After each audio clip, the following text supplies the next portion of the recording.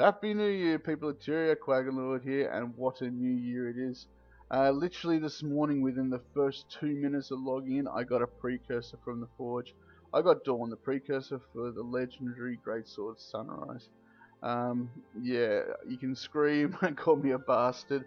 I still can't believe it happened myself. My luck is absolutely crazy when it comes to this Mystic Forge.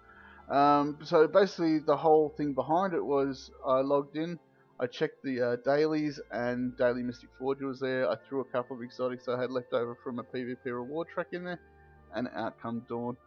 I've already got Eternity, so I don't know what I'm going to do with this precursor, if I'm going to sell it or keep it, or make Sunrise again and do something with that, I don't know. But moving forward with the video, today's video is about map completion. I had a question in my last video in the comments about if I had any tips about map completion. Yeah, I could give a few tips. I've done it 8 times, so I have a little bit of experience in it now.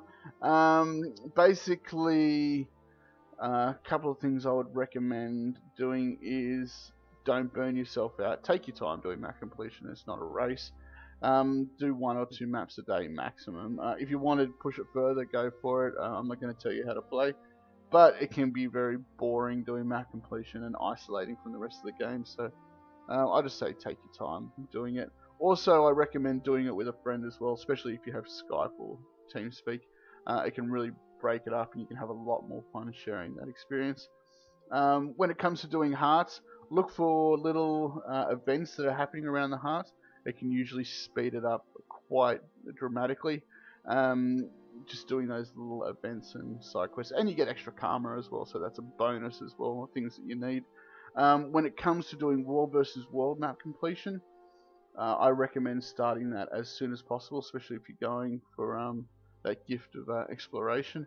Only due to, if you're not a world versus worlder, it can be quite daunting jumping into world versus world the first time.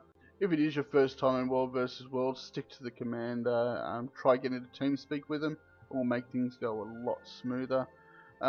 If you can, if you got the extra gold or the badges of honor, I would look at getting some PTV armor. That's power, toughness, vitality. It'll help you stay alive in that Zerg, and maybe look up on the internet a couple of meta builds for world versus world Zerging. It will help you in the long run, especially if you're just there to get map completion. And you never know, you might fall in love with world versus world as well. Check out websites like MOS Millennium. It is really good, and there's also some other in-game apps that you can use as well. But it will let you know where your server's at, what different things that you own, what camps, what keeps, what towers, and you can track if there's something. Maybe your server has just taken the garrison of the red side. You can run in there and get that vistas and point of interest quite easily, without wasting any of your time. So it's a really good thing to do as well.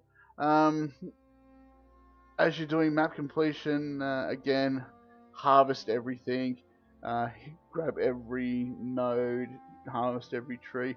That's all gold that you can put towards making a legendary. So all I can say is try have fun while doing it, like everything else, and take care, and I will see you guys again tomorrow.